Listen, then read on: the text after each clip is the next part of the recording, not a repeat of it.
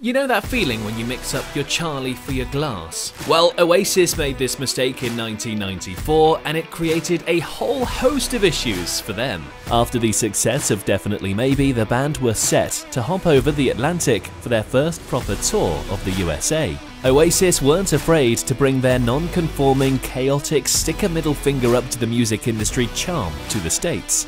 In the hours before the gig, one of Oasis's team were tasked with finding some recreational white powder. They brought back what they thought was the right narcotic, but actually they brought back something much worse. As you can imagine, what resulted was the worst set imaginable. Bass amps reportedly exploded, Noel played completely different songs to the rest of the band, Liam threatened the crowd after someone nearly kicked over his mic, Noel's vocals were all over the place, and Liam would simply sit out some songs because he couldn't be bothered to sing.